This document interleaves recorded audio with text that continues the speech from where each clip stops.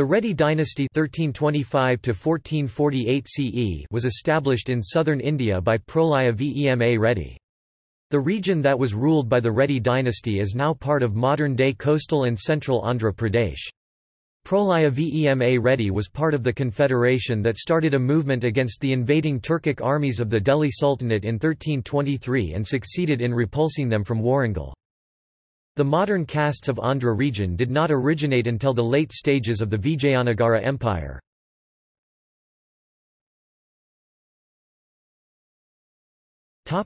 Origin.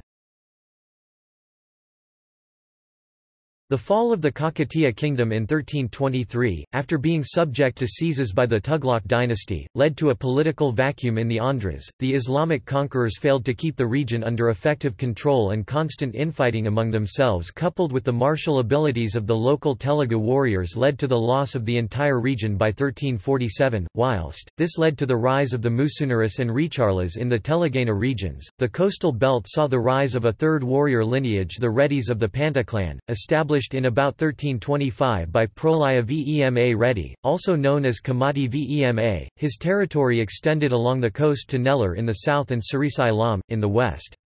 He was succeeded by Anavota Reddy, who consolidated the kingdom extensively and established its capital at Kondavidu in Guntur district. By 1395, a second Reddy kingdom was established by a branch of the same lineage, with its capital in Rajamundry, East Godavari district. None of the Reddy lineages find any mention in Kakatiyan era sources and cannot be exactly traced as to their origins, but their inscriptions and humble genealogies suggest that they were born out of the late Kakatiya military milieu and had a continuity with the local Telugu warrior culture.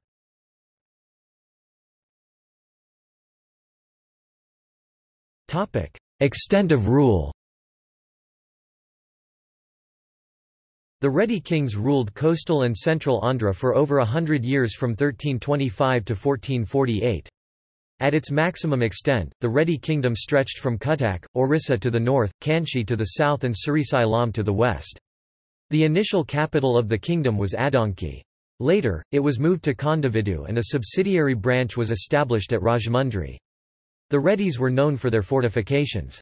Two major hill forts, one at Kondapalli, 20 km northwest of Vijayawada, and another at Kondavidu about 30 km west of Guntur, stand testimony to the fort-building skill of the Reddy kings. The forts of Bellamkonda, Vinukonda and Nagarjunakonda in the Palnadu region were also part of the Reddy kingdom. The dynasty remained in power till the middle of the 15th century. In 1424, Kondavidu was annexed to the Vijayanagara Empire and Rajamundry was conquered by the Gajapatis some 25 years alter. The Gajapatis eventually lost control of coastal Andhra after the defeat of Gajapati Prataprudra Deva by Krishna Deva Raya of Vijayanagara. The territories of the Reddy kingdom thus came under the control of the Vijayanagara Empire.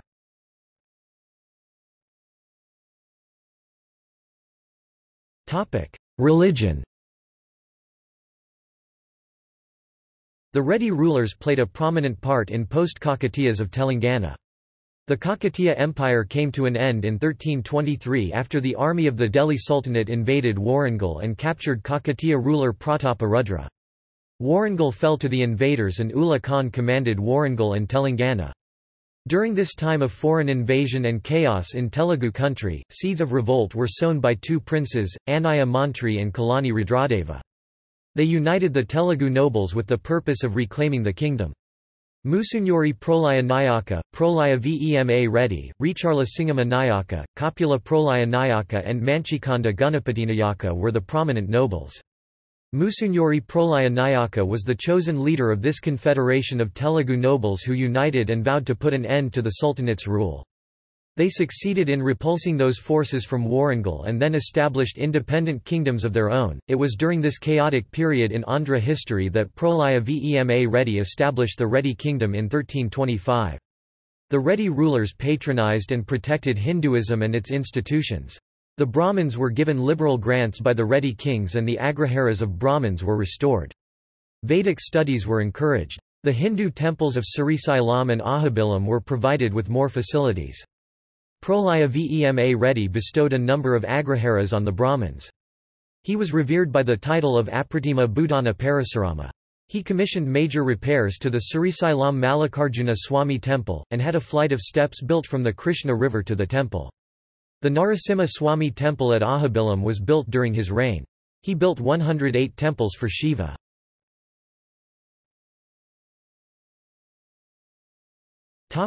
Literature. Telugu literature blossomed under the Reddy kings. The Reddy kings also patronized Sanskrit. Several of the Reddy kings themselves were distinguished scholars and authors.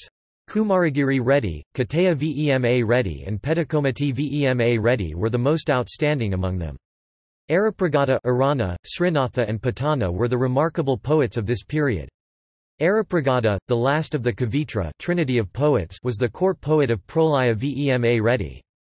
He completed the Telugu translation of the Mahabharata.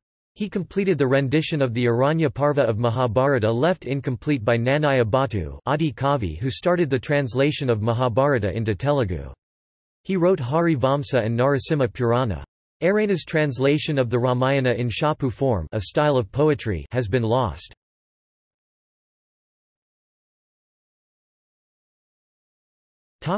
Administration.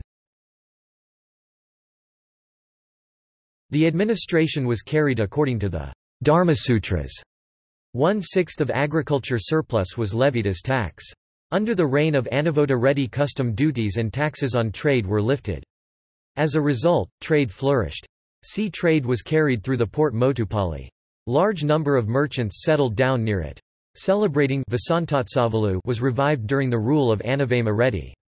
The Brahmins were given liberal grants by the Reddy kings. Caste system was observed. Heavy taxes by Racha Vema Reddy made him highly unpopular.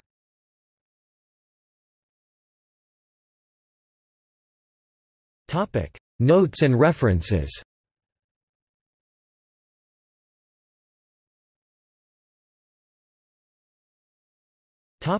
Book sources. Prasad, G. Durga 1988, History of the Andhras up to 1565 AD, PDF, Gunter, P. G. Publishers.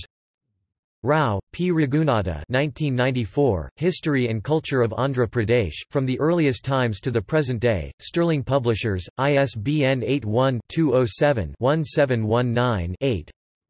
Rao, Velcharu Narayana 2003, Multiple Literary Cultures in Telugu, Court, Temple and Public. In Sheldon I. Pollock. Literary Cultures in History, Reconstructions from South Asia. University of California Press. pp. 383–436.